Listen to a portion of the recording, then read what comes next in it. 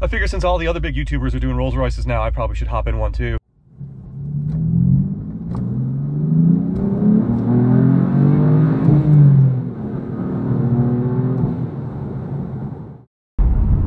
Well, hey y'all, welcome back to Doug's Cars. I just got the call that there's an actual Rover rescue happening right now, and I'm headed over to Sports Car Workshops to check it out. It's a V8 Rover, which most of them were, but it might not be the Rover you're expecting it to be. So I'm headed over there now. Check them out. They're linked in the description below. They work on my cars. They should work on your cars too. Let's see what happens today.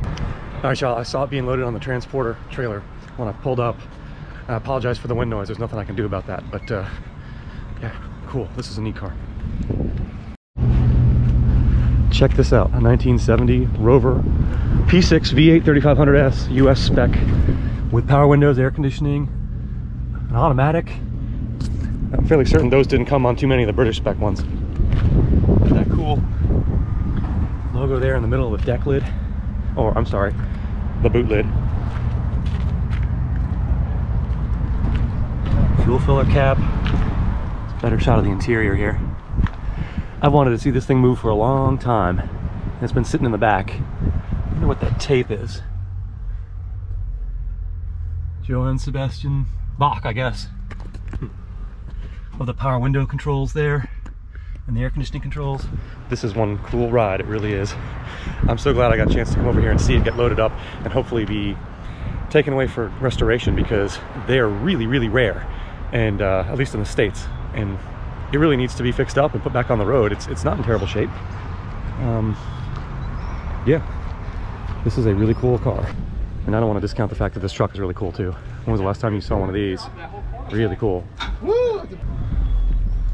What's your plan? See this thing get loaded up on the trailer now. Well, there she goes up on the last trip out of the shop.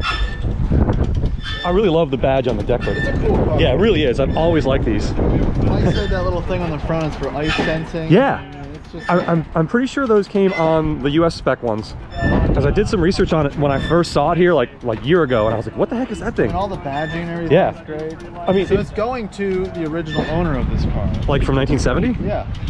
Is that one? Remember he came by says? before he went on the Rover thing, the wintergreen trip, and Oh, okay. picture of it, and this Okay. is his car. So I guess he sold to somebody, and That's really cool. I told him we had some Rovers here. He wanted to look at some Range Rovers, and I said, well, we've got Well, this sedan. And he goes, is it this off teal tan color? I Yeah. said, yeah. And then he's like, he 1970. sent me a picture. Said, that's my car. The tag almost looks like it's hand painted. I could probably someone just painted over it because it was rusty, but man, it really is cool. It's even got the vinyl like on the Rangies. Original wheel trims.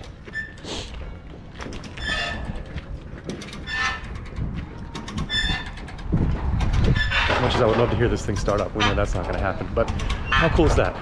This car headed back to its original owner from 50 years ago. The car's 50 years old. Not too many people around bought a car new in 1970 are going to get the car back. They've either moved on or they're not owning cars anymore. That's really cool. And I really hope it gets back on the road soon. Maybe if we're lucky, the guy will send us some pictures of it or video of it moving, because it's sat right back there for as long as I've been coming here, and I've always wanted to see it move. It had a tarp over it, and the tarp just kind of got threadbare over the years. So I apologize for being ridiculous, but this is a really cool car, and I'm really happy to see it go into a new home, to a good home.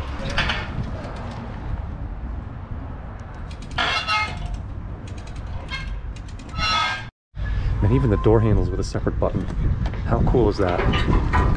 Definitely something you don't see anymore. Not at all. Not even close. There's just a running Rolls Royce right here, so I'm going to take the opportunity to hop in this too, because how often do you get to hop inside a running Rolls Royce?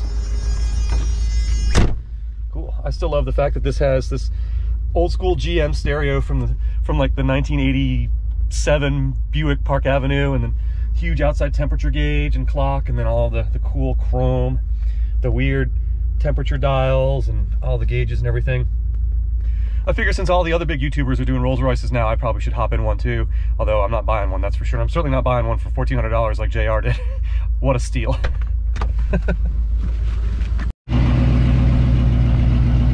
There it goes. Leaving the shop. Bye, Rover. Go on to a better life. Thanks y'all so much for watching this impromptu Rover rescue here and the car on the shot. So you can see it one last time as it pulls away. Really appreciate everybody watching all these Rover videos I've been doing, and this is an actual Rover, not just a Range Rover. So for the folks in the UK, it really is Rover rescue. And I just appreciate each and every one of you watching my videos. And check out Sports Car Workshops. Again, they're linked below. They have all of these cool cars here that they work on, and if you need work done on your car, this is a good place to go. Mike, Troy, Alex, they'll help you out. And got, you know, Wooderson is here, the Wagoneer, and my Rover's been worked on here a ton of times. So please check them out.